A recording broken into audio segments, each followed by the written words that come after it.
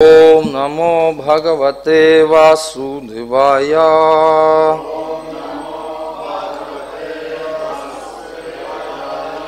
Ом намо Бхагавате Васудевая.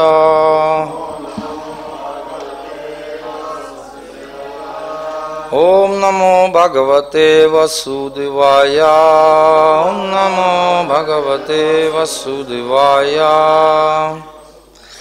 Шримад Бхагаватам 5 песнь, 18 глава, 11 текст. Общаясь с теми, кто всего себя отдал на волю Верховного Господа Мукунды, можно услышать о Его великих деяниях и проникнуть в их смысл. Деяния Мукунды обладают таким могуществом, что просто слушая о них, человек общается с самим Господом. Если он регулярно и с огромным желанием слушает повествования о славных деяниях Господа, то абсолютная истина, личность Бога в своем звуковом воплощении войдет в его сердце и очистит его от всякой скверны. Вода Ганги способна очистить тело и исцелить недуги, но чтобы очистить сердце тому, кто просто омывается в Ганге или посещает святые места, потребуется очень много времени. Какой же здравомыслящий человек откажется от общения с преданными, позволяющего быстро достичь совершенства? Комментарий. Регулярно омываясь в Ганге, человек может излечиться от многих болезней. Однако таким образом невозможно очистить ум, который переполнен мирскими привязанностями и потому является источником всевозможной материальной скверны. Но кто непосредственно общается с Верховным Господом, слушая Его деяниях, тот изгоняет из своего ума всю скверну и очень скоро обретает сознание Кришны. Шримад Бхагаватам Сута Госвами подтверждает это. Шинватам свакатхах Кришнах пунья шравана киртанах хридьянтах стхох ябхадрани видгунати сухрит сатам. Верховный Господь пребывает в сердце каждого, и Ему очень нравится, когда кто-то слушает Его деяниях. Господь сам очищает ум такого человека. Хридьянтах стхох ябхадрани видгунати, он изгоняет из ума все нечистоты. Именно эти скопившиеся в уме нечистоты заставляют живое существо влачить материальное существование. Тот, кто очистил свой ум, сразу возвращается в свое изначальное положение, в сознание Кришны, и достигает таким образом высшей цели жизни. Поэтому все великие святые, идущие путем преданного служения, подчеркивают важность метода слушания. Шри Чайтанья Махапрабху положил начало совместному пению мантры Харе Кришна, чтобы дать каждому возможность услышать святое имя Кришны, ибо слыша звуки мантры Харе Кришна, Кришна Кришна, Харе Харе, Харе Рама, Рама Рама, Харе Харе, живое существо очищается Четударпана Марджанам.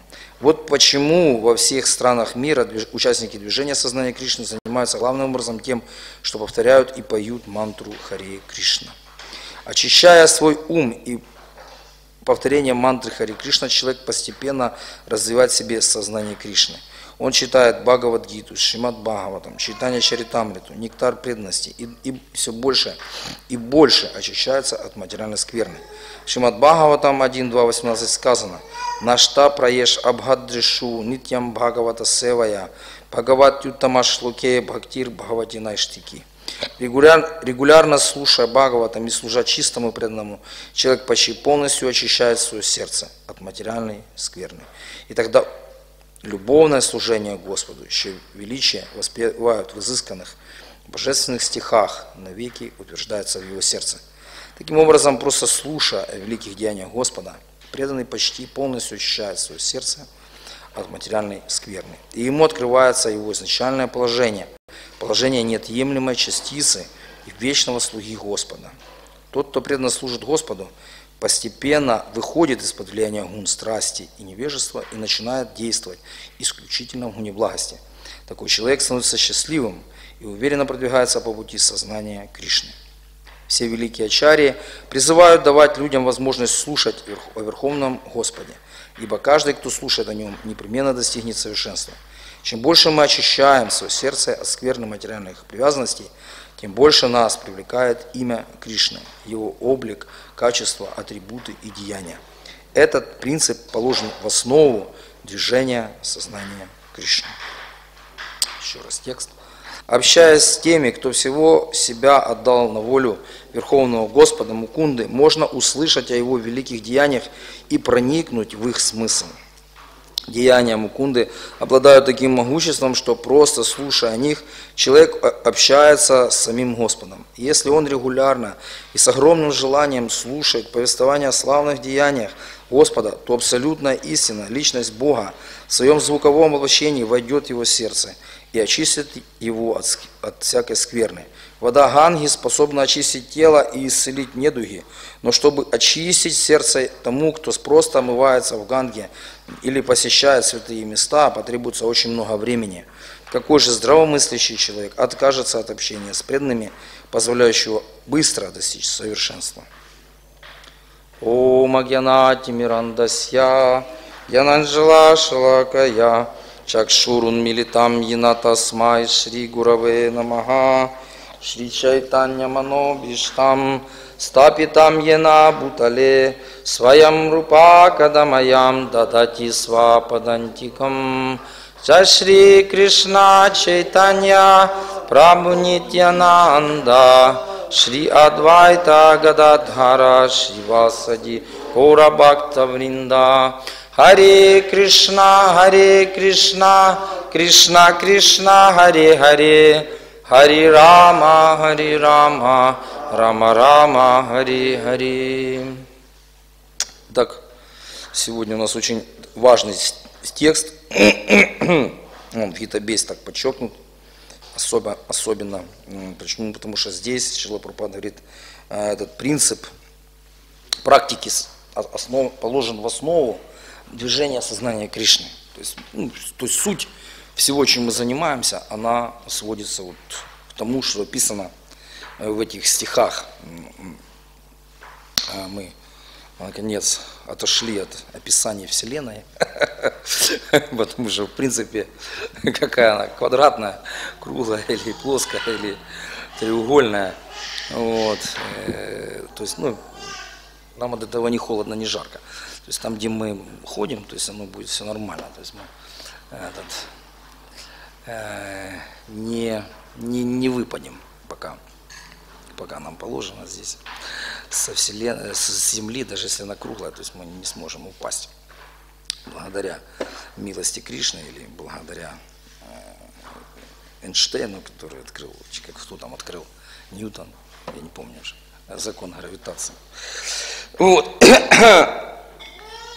Но вот то, что описывается здесь, это уже очень важно, очень-очень важно, потому что мы сталкиваемся, то есть когда мы соприкасаемся с движением сознания Кришны, по милости Господа, мы можем почувствовать, что есть, оказывается, другая атмосфера существования, то есть другое счастье, альтернативное счастье, то есть духовное, трансцендентное счастье. И в принципе, если всегда находиться в этом состоянии духовного блаженства, испытывать любовь к Кришне, то мы чувствуем, что вот это то, что надо, это то, что мне надо, это высшее благо, да? Высшее благо. Чету дарпана марджанам, бхавамаха давагни нирвапанам, это высшее благо всему человечеству, то есть это движение санкиртаны, которое позволяет насладиться вкусом нектара, которого мы себя всегда так жаждем. И вот этот вкус нектара, это конечно, анандам будхивардханам, то есть это трансцендентное блаженство, то есть счастье, которое мы как души, то есть должны всегда испытывать, то есть это счастье преданного служения Господу, счастье любви к Богу, счастье духовного мира. Но мы вдохновляемся, мы думаем, класс, вот это мне повезло. Понимаете, первое, кто преданный, он так чувствует, он думает, как здорово. Но потом, что происходит, мы начинаем чувствовать, что есть такая тема, она называется материальная скверна. И мы этой материальной скверной пропитаны, то есть мы находимся в этой атмосфере материальной, и наш ум, он осквернен, и очень трудно бороться с этой материальной скверной, потому что она почему-то нас привлекает. Она почему-то нас привлекает. И мы даже можем чувствовать, что это причиняет нам страдания. В принципе, вот, вроде какое-то. Потому что что такое материальная скверна? Материальная скверна – это материальное наслаждение. Понимаете? То есть материальное наслаждение, которое доступно в материальном мире. Но природа материальных наслаждений какова? Они дают наслаждение, и они заставляют страдать. То есть оно двойственное, понимаете? То есть вот это вот счастье, оно не чистое. Вот, оно смешано. Смешано с чем? Оно смешано со страданием. И мы такие думаем, да ну что ж такое? Понимаете, мы пытаемся наслаждаться вот, материально, но чувствуем страдания. Страдания. Что Бог так все устроил, короче, неправильно, неестественно. Должно быть все естественно. Что так, зачем усложнять? Вот. И мы сталкиваемся, мы начинаем постигать, другими словами, постигать природу материального бытия, и природу материальной жизни, и природу материального счастья. Вот. И здесь Шрила Прабхупад пишет, Шукадева Госвами и Шрила Прабхупад, жители Джамбудвипы, они говорят, прославляют Господа.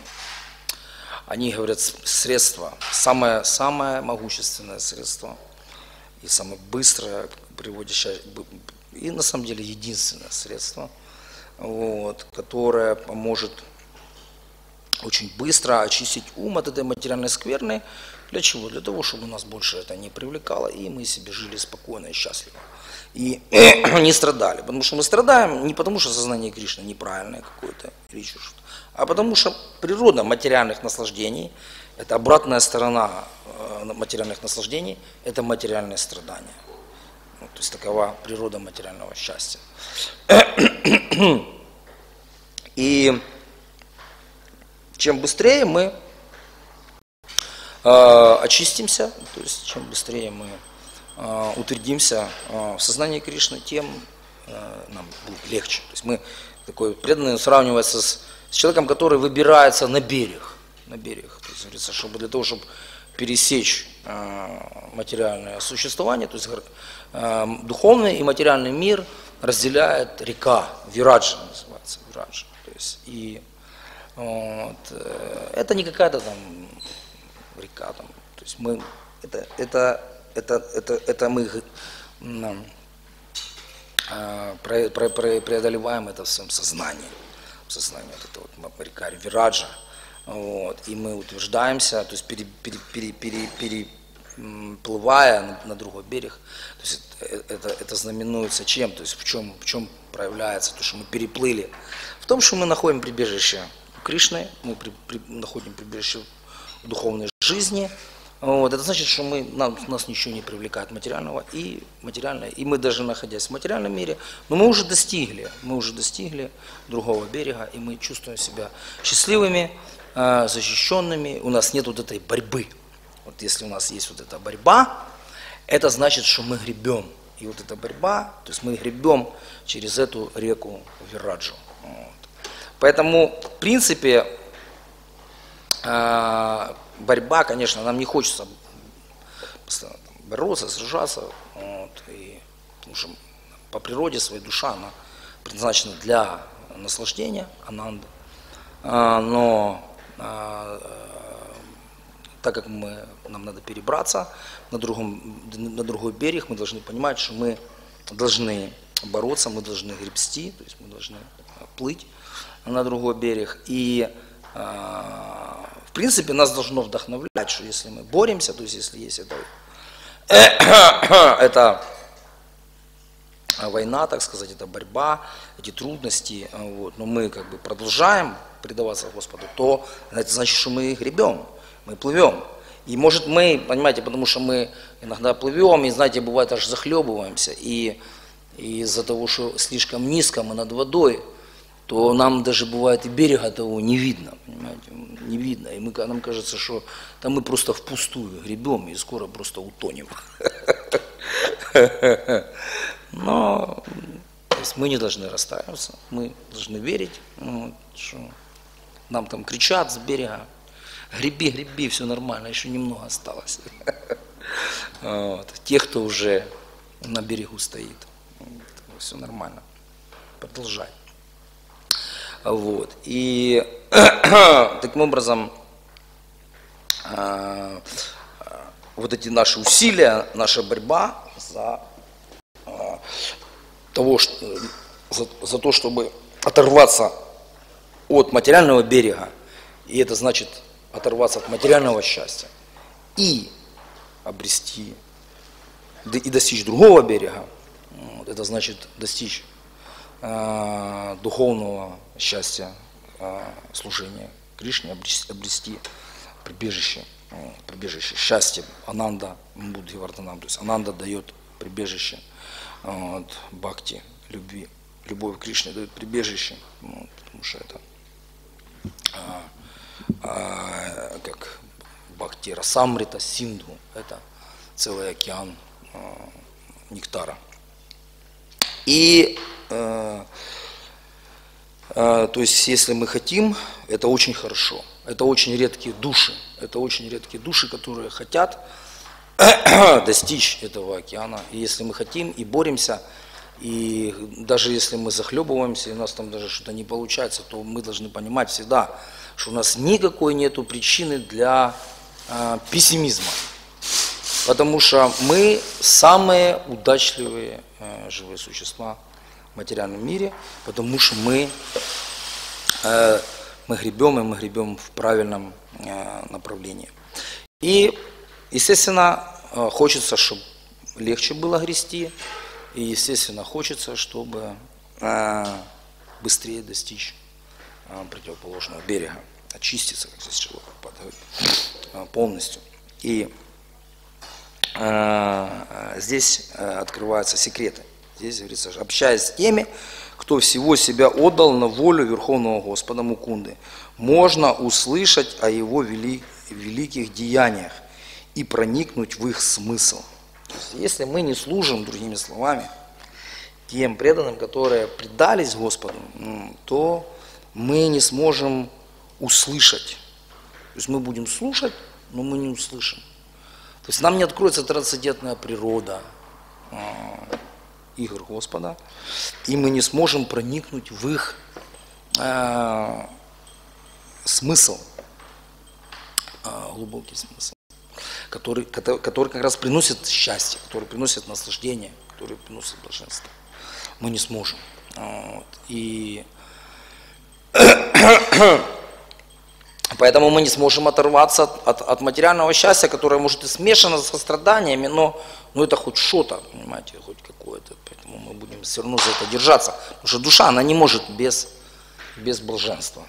Поэтому прежде чем начать слушать, серьезно погружаться в процесс слушания, здесь жители Джамбуды, они говорят о том, что сначала человек должен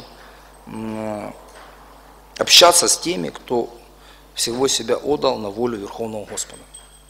И вот общение вот это, оно, как сказать, не такое, как в материальном мире. То есть в материальном мире, то есть Ом Намо Нараяна, да, как ты Нараяна, я Нараяна, мы все друг друга. Знаешь, как выпивали, ты меня уважаешь, я тебя уважаю. То есть общение такое на равных, да, привет, бонжур, хелло, и как бы люди так общаются. Вот. Когда здесь говорится об общении, то есть на духовном уровне общение другое, вот, и нам иногда это как-то как-то непривычно. Вот. То есть, потому что преданные, они, если мы с ними общаемся, они нас сразу начинают что делать? Начинают припахивать, понимаете, культурно говорить, занимать в преданном служении Господу. Но с материальной точки зрения они начинают нас припахивать в служении миссии Шри Чайтанья Махапрабху. Вот. И как-то получается трудно с ними общаться, потому что иногда как-то... И они начинают рассказывать, что ты младший, там, ты слуга, короче, а я старший. И как бы так вообще не вдохновляет. Вот. Но в этом секрет. Вот. В этом секрет. Поэтому Кришна говорит в Бхагавад-гите: «Тадвидхи пранипатена парипрашнена савая упадакшанти тагдинам гьянина стата даршана». Вот. То есть Господь Чайтанья говорит: «Тринада писуничина, тирожава сахишна, манина наманна, киртания садахарих». То есть мы почувствовали, что Читудар Панамарджанам — это высшее благословение, это очень крутая вещь, движение Санкиртана Господа Чайтаньи. Но потом второй стих мы поняли, что мы не чувствуем влечения, вот, потому что нет вкуса к духовному. Вот, то есть нам дают этот вкус, мы чувствуем, но своего как бы вкуса, вот, чтобы стабильно было, понимаете, нету. Вот. И поэтому дальше Господь Чайтанья говорит: «Тринада писуничина». То есть нужно общаться, тринада писуничина, то есть нужно проявлять терпение и нужно проявлять смирение. Смирение для того, чтобы общаться, терпение, потому что не будет все так сразу получаться. Не будет все так сразу получаться. Нужно время, поэтому нужно проявлять терпение и энтузиазм. И мы прочитаем еще дальше комментарии. Я когда читал, обращал внимание, очень были интересные моменты здесь Шрила Прабхупада нам также. Это очень простая истина, понимаете, очень все просто в духовной жизни.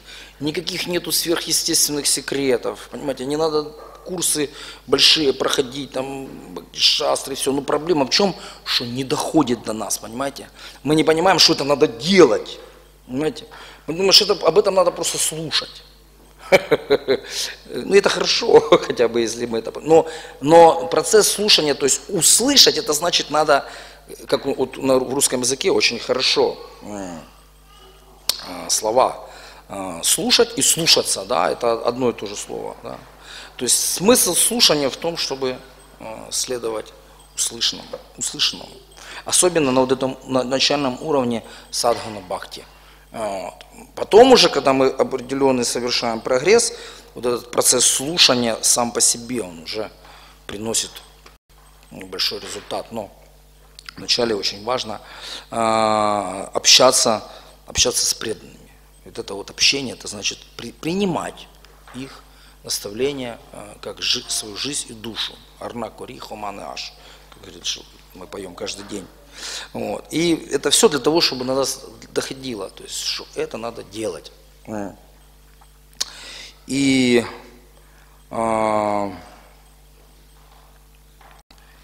здесь Шрила Прабхупада говорит, что омываясь в Ганге, то есть посещая святые места, то есть человек не сможет достичь такого уровня очищения, как благодаря общению, такому хорошему общению с преданными, именно в правильном, то есть в высшем смысле, в правильном смысле этого слова.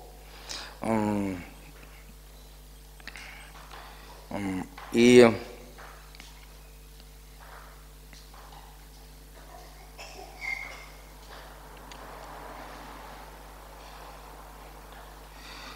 давайте просто будем читать, потому что я так уже забыл, там потерял еще раз.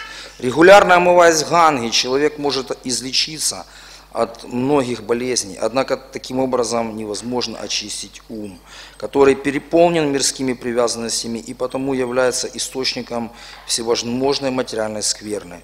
Но кто непосредственно общается с Верховным Господом, слушая Его деяния, тот изгоняет из своего ума всю скверну и очень скоро обретает сознание Кришны. То есть, понимаете, вот, общаться с Верховным Господом, это значит, то есть нужно общаться с Верховным Господом. И здесь Шрила Прабхупада говорит, как? Слушая о Его деяниях.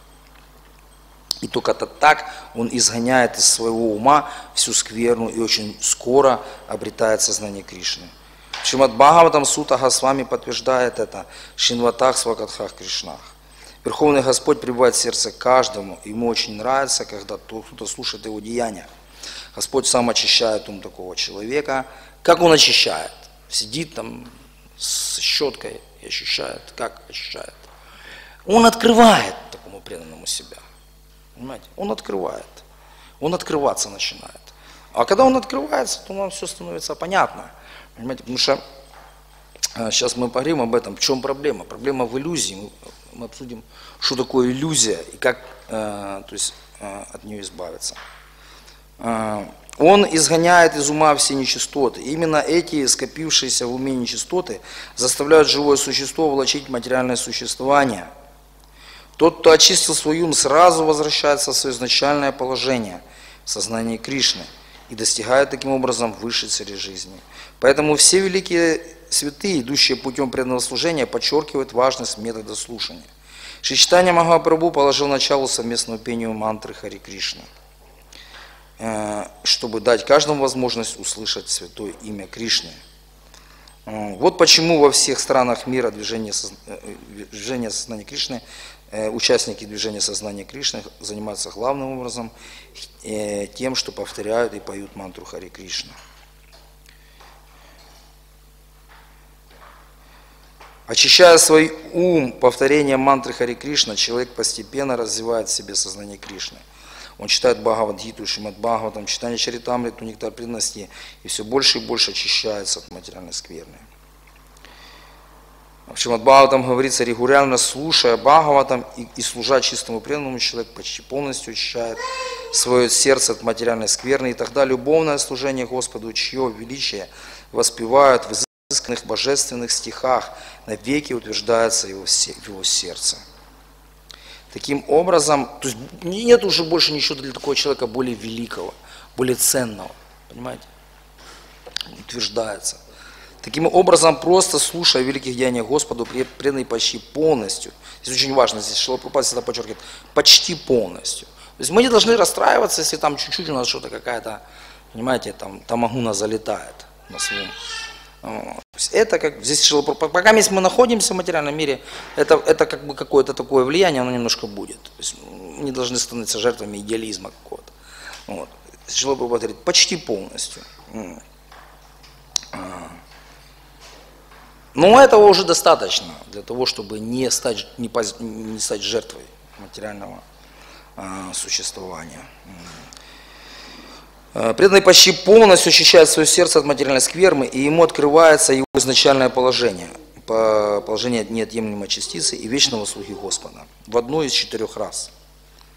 Тот, кто преданно служит Господу, постепенно выходит из влияния гун, страсти, невежества и начинает действовать исключительно в гуне благости. Такой человек становится счастливым и уверенно продвигается по пути сознания Кришны.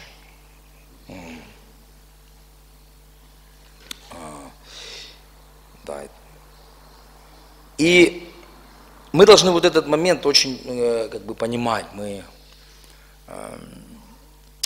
должны, для того, чтобы все это делать, мы должны понять, я всегда говорю, понять болезнь. В чем болезнь? То есть установить диагноз, нужно понять диагноз.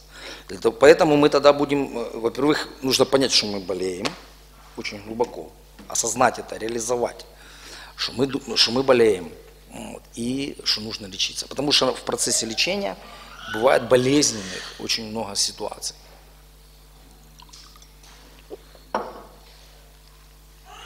Для того, чтобы не останавливаться, для того, чтобы продолжать, чтобы проявлять терпение, необходимо это очень четко понять для себя. Вот. И в чем заключается болезнь живых существ в материальном мире? То, что они хотят наслаждаться отдельно от Кришны, отдельно от Бога, то есть независимо от Бога. Вот. И это против их конституции. Вот. И поэтому это болезненно. Вот Шрила Прабхупада, он приводит пример. Если мы, то есть естественным образом мы пищу доставляем в желудок через рот, кушаем. Да? Но если говорит, человек там больной там, или еще что-то, он там приводит пример в одном из комментариев.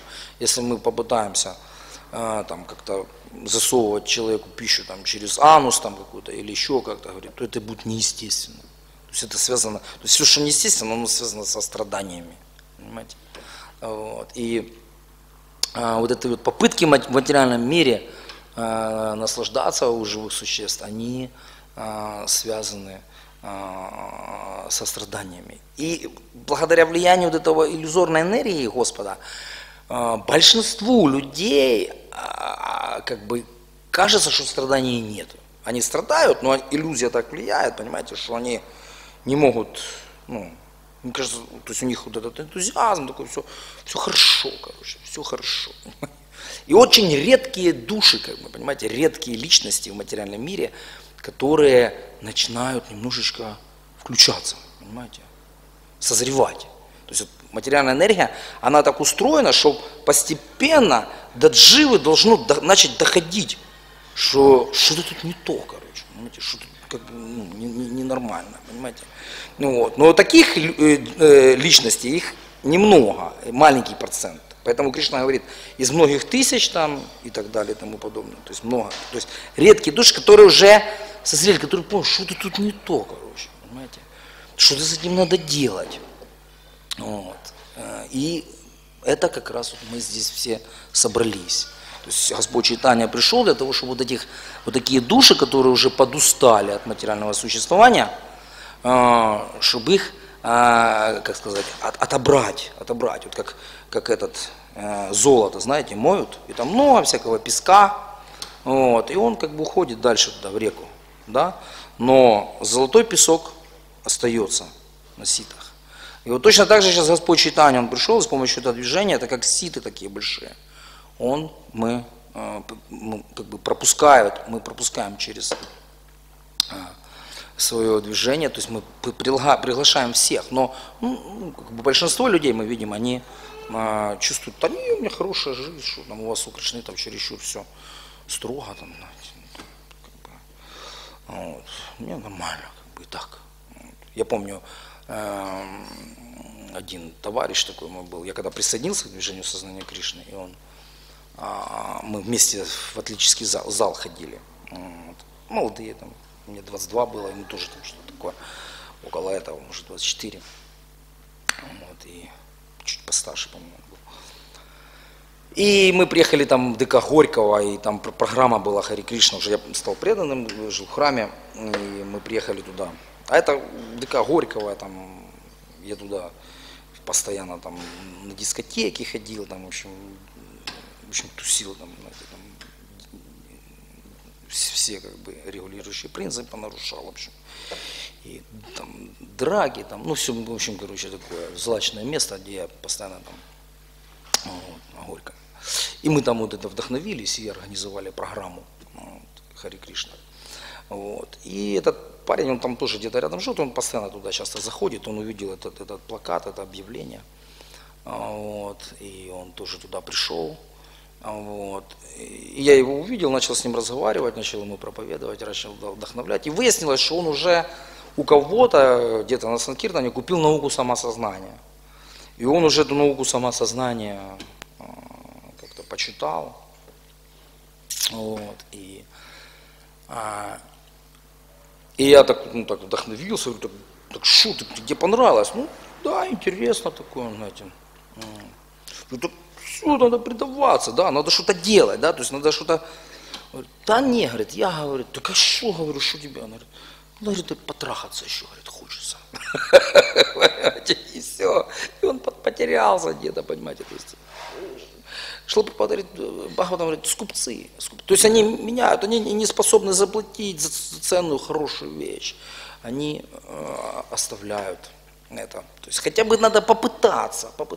Пусть, да, понятно, что мы привязаны, но это обусловлены называется. То есть мы миллионы жизней, Шрила Прабхупада говорит, в этом материальном мире. И мы уже как бы привыкли к такому виду счастья. Такому, но хотя бы попытаться. То есть мы должны. И вот эта вот болезнь, это болезнь живых существ в материальном мире, что они хотят наслаждаться отдельно от Бога. Отдельно от Кришны. Это неестественно. Вот, они страдают. И большинство людей, мы говорили о том, не понимают этого. Вот, но какие-то личности, то есть они устают от этого, начинают понимать, что что-то тут не то от этого счастья материального, и начинают искать альтернативу. И в принципе в движении сознания Кришны собираются те люди, у которых есть вот эта склонность, по крайней мере, эта потребность. Вот. И да, то есть мы должны понять, что вот это вожделение, то есть Шрила Прабхупада говорит, желание наслаждаться отдельно от Бога, это и есть вожделение, это вожделение. Это есть зло. Да? То есть Кришна в Бхагавад-гите говорит, Арджуна спрашивает, что же заставляет страдать, что заставляет меня действовать вопреки своей воле. То есть вопреки своей воле, это значит, что мне будет плохо, я понимаю это, но это заставляет меня все равно действовать вопреки своей воле. И Кришна говорит, это всепожирающий, греховный враг живого существа. И вожделение. Да? То есть это болезнь. Это болезнь. Другими словами. То есть мы должны четко установить, что у нас это есть. То есть мы должны понять, что это враг. Вот, и это заставляет меня страдать. Болезнь, она заставляет страдать, поэтому это болезнь. Вот, то есть мы должны это четко установить, диагноз. Вот, и дальше мы должны понять, что душа, ей необходимо, но все равно эта тема нас привлекает романтика, понимаете? То есть мы хотим любви, другими словами. Понимаете, потому что в любое отношение, потому что в отношениях именно высшее блаженство заключается. Вот. И это на самом деле бхакти-раса. Вот. Это называется любовь к Богу. Вот. Это то, что мы хотим. И к этому мы должны стремиться. То есть мы пытаемся это развивать, практикуя садхана бхакти. То есть вот это вот самбандха называется, это понимание. Вот. Очень оно должно быть глубоким и четким, для того, чтобы мы могли двигаться в этом направлении, развиваться духовно.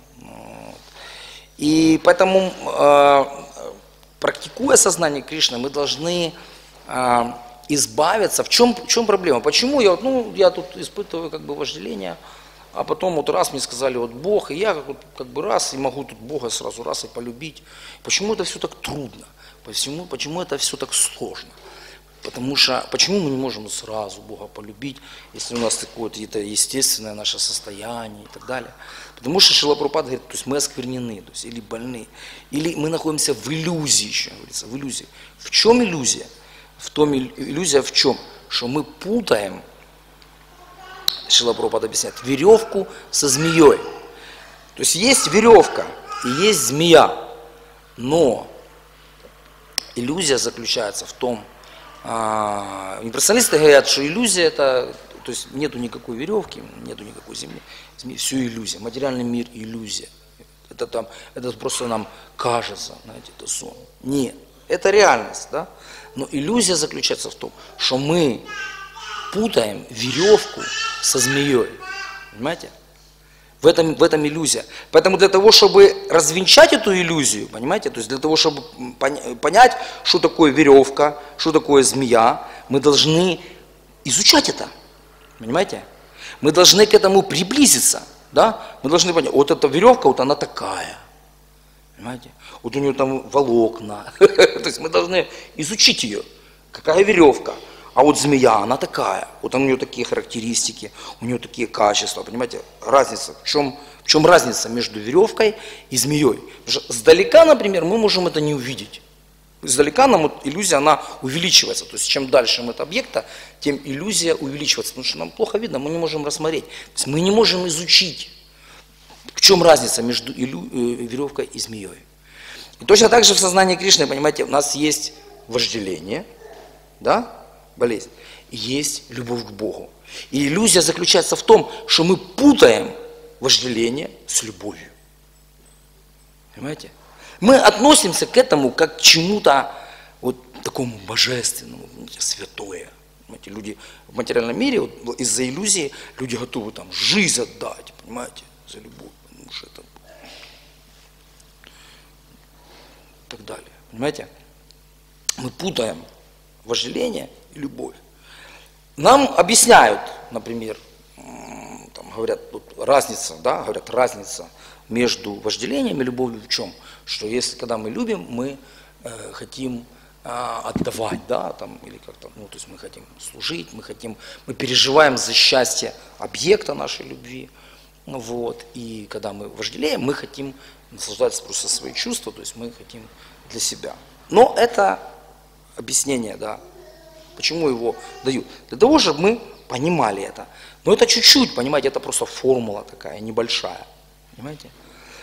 Но в этом, понимаете, мы должны это принцип, но мы должны его видеть, мы должны очень ярко это все изучить, что такое вожделение, как оно проявляется, как это работает, понимаете, и что такое любовь к Богу. И вот что такое любовь к Богу, как мы можем изучить? Служа преданным, которые посвятили свою жизнь, общаясь с ними, да, служа, общаясь. Вот. И потом, благодаря этому общению, благодаря этому служению, у нас развивается квалификация для того, чтобы слушать о играх Кришны. О играх Кришны. О отношениях Кришны с его преданными, они любовные, эти отношения. И в этих отношениях, когда мы слушаем об этих отношениях на регулярной основе, постоянно, мы начинаем потихоньку, нам начинает открываться, мы начинаем понимать. То есть Кришна видит, что мы такие вот, мы хотим, мы настырные такие, настойчивые, понимаете, решительные. И Кришна начинает нам из сердца открывать красоту этих отношений. Мы тогда начинаем понимать, что такое любовь, что такое према, понимаете. Вот. И материальные отношения, мы также должны их понимать, мы должны их знать. Вот. То есть это может быть, то есть мы можем сами погружаться в эти отношения, грехастха ашрам, да, допустим, мы пытаемся наслаждаться, мы изучаем это. Либо кто-то может изучать это, наблюдая за другими, как другие пытаются наслаждаться этим. Вот. И получать от этого определенный опыт, определенное понимание, определенное видение. Но смысл в чем заключается? Что мы не можем избежать этих двух процессов. То есть мы должны понимать, что такое вожделение в деталях, в подробностях, как это проявляется. Тогда у нас появится и понимать, что такое любовь к Богу. Тогда мы начнем понимать, это отстой вообще, понимаете? Это мне неинтересно. Тогда приходит вот это вирактия, то есть вот это настоящее отрешение. Понимаете? Если мы просто убегаем от этого, понимаете, у нас иллюзия сохраняется, понимаете, что это что-то ценное, понимаете, то есть мы путаем веревку со змеей, мы путаем вожделение с любовью, понимаете, и вот эти сцены разврата, они кажутся нам, то есть сценами обмена любовью, понимаете, которая происходит в духовном мире, и поэтому нас это привлекает, но так как это материальное, мы попадаем под это влияние, и мы чувствуем, как материальная энергия начинает нас стягивать. То есть это скверно, другими словами, скверно. То есть она начинает нас порабощать, поглощать. Поэтому мы удаляемся от этого, мы бежим от этого, вот, и бежим туда, к Кришне бежим, да, предаемся. Вот. Но в сердце иллюзия сохраняется, понимаете, и нас тянет. И поэтому время от времени мы то бхога, мы убегаем от этого, как преданные, вернее, тьяга, то есть мы хотим отречься, вот, а то потом опять бхога, то есть мы пытаемся наслаждаться снова этим, то есть как бы, интересно. Вот, и поэтому для того, чтобы вот избавиться от этого бхога-тьяга, и утвердиться в бхакти, то есть стать стабильным вот, в преданном служении, вот, необходимо в любом случае изучать, то есть мы должны развенчать вот эту иллюзию, которая находится в нашем сознании. И это успех в жизни. Вот, это успех в жизни, то есть это совершенство в жизни, чтобы развенчать вот эту иллюзию. Но к этому, то есть нужно подойти, это не так просто. И не все даже к этому смогут подойти вот, в этой жизни. Но мы можем это делать, если мы будем хотеть. Все зависит от нашего решимости, нашего энтузиазма. нашего желания, стремления. И почему не просто? Потому что нужно, понимаете, к этому нужно подойти уже для того, чтобы, то есть нужно быть уже достаточно очищенным, то есть нужно, как сказать, подготовиться к более серьезному очищению сердца. Читание Чаритамрити, Бхактисиддханта Сарасвати Такура, там он комментирует, Шрила Прабхупада его цитирует, он комментирует, как Господь Чайтанья с преданными, они очищали храм Гундичи. Вот, там описывается, что сначала они очистили грубый мусор, вот, вынесли, и потом они начали еще по второму разу уже очищать от более тонкого мусора. И Бхактисиддханта Сарасвати, он это описывает, как сравнивается это с очищением сердца преданного, как постепенно мы подходим. Вот. Поэтому поначалу мы просто отбрасываем эту иллюзию, майю, да, иллюзия. Мы просто от нее шарахаемся, да, то есть уходим от нее.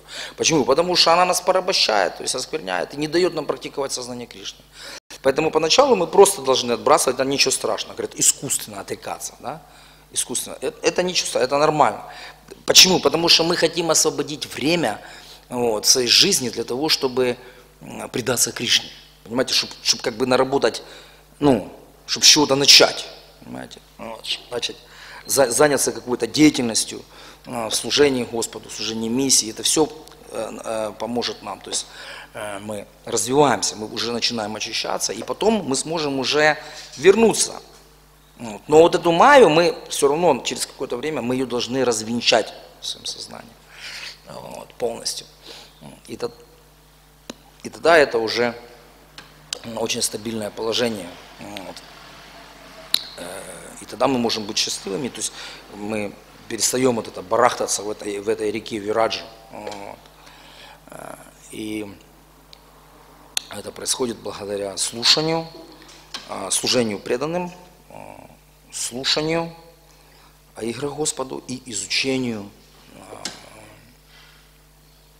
То есть мы должны использовать свои познавательные органы чувств, то есть мы изучаем. То есть мы либо на опыте, на примерах других людей учимся, либо сами погружаемся, то есть и сами через себя это все пропускаем и достигаем определенных реализаций. Вот. И Шрила Прабхупада говорит здесь, что таким образом человек очень быстро, да, там, часто Шрила Прабхупада, не только в этом комментарии, в других комментариях тоже, он часто использует это выражение, что благодаря бхакти-йоге человек очень быстро очищается от всей материальной скверны. Понимаете? Мы должны понимать, что значит быстро, потому что у нас у каждого может быть свое понятие о том, что такое быстро. И быстро это значит 30-40 лет, 20 даже, 20, 30, 40 лет. Все в зависимости от того, это очень быстро. Это очень быстро, потому что обычно надо много-много жизней. И то, понимаете, потому что то есть это материальная скверна, то есть это зараза, это очень серьезная тема. Понимаете, то есть можно полубогом стать. Понимаете, но почему полубог? Почему не духовный мир? Потому что вожделение остается. Понимаете? Хочется наслаждаться. Поэтому там живые существа, говорится, они то поднимаются на высшие планеты, то опускаются на низшие. Понимаете, потому что очень тяжело.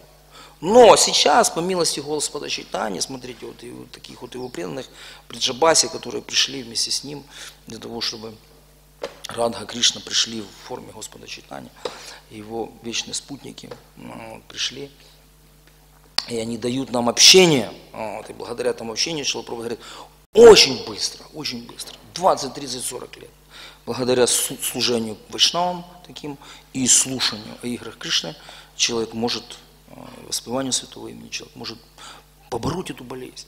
Поэтому мы очень должны быть вдохновлены, что нам очень повезло, что мы можем вот эту тему решить. Потому что мириады живых существ, они живут в иллюзии и не понимают вообще, что происходит. Что с ними происходит. Они просто пытаются наслаждаться, страдают, болеют, стареют и умирают. И по новой. И такая просто скука вообще мрачная. Самое большое страдание в материальном мире – это скука. Скучно. Хорошо, я на этом остановлюсь. Поэтому мы должны понимать свою удачливость и пользоваться, проявлять энтузиазм сознания Кришны, пользоваться той милостью, которую мы уже получили, мы имеем. Может, есть какой-то вопрос? Да.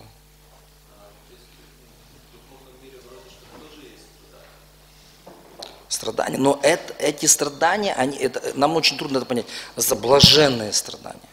Нам как-то, то есть у нас, смотрите, если страдания и блаженство, это две взаимоисключающие состояния сознания, правильно? Вот. Но в духовном мире вот это страдание, оно блаженное.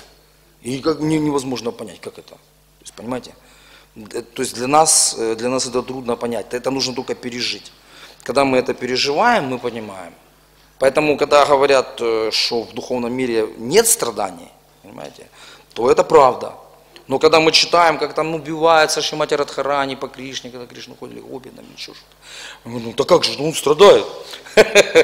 Потому что мы не понимаем трансцендентную природу. Мы сравниваем это с материальным миром. Потому что в материальном мире, когда происходит разлука, то есть живые существа просто страдают и блаженства не испытывают. А в духовном мире, страдая в разлуке, они не испытывают ни с чем не сравнимое блаженство. И это очень трудно понять. Ну, нужно постепенно. Ну, просто для себя мы должны понять, что в духовном мире страданий нема. Даже в Брахмане, даже еще до отношений еще с Кришной, там, если мы не дошли, даже просто в Брахмане страданий нет. Но если мы заинтересованы в том, чтобы избавиться от страданий, например, мы можем на Галоку не стремиться, да, там, если мы, например, не понимаем, ну что там как это нету страданий. Вот это на Галоке все. На Вайкунтхе там нету точно страданий. Там таких состояний нема. Там все в трансе, они летают на своих, поэтому называется Вайкунтха. Вайкунтха, где нету страданий, где нету беспокойств, даже духовных. Там все блаженно. Они путешествуют на своих виманах, они, в общем, только наслаждаются трансцендентно служением Господу и атмосферой. На Галока Вриндаване там они наслаждаются гораздо больше, но нам, потому что это очень похоже на материальные отношения, нам очень трудно понять эту трансцендентную природу этих, так сказать, в кавычках страданий, которые они испытывают от любви к Кришне.